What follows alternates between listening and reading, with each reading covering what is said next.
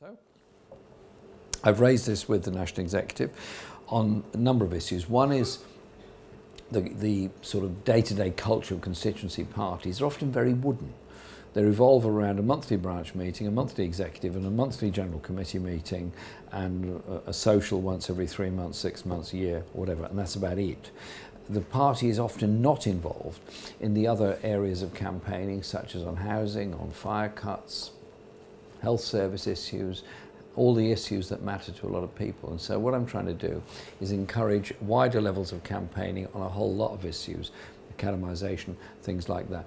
That is beginning to happen in some places. It's got a long way to go, but it's also about the culture of how people do their politics. And I think that the Labour Party needs to catch up with where people are at on how they do their politics. It's not necessarily Sunday morning door knocking. It's sometimes it's social media interactions, sometimes it's community meetings, sometimes it's petitioning. It's all those kind of things that I'm very keen to develop.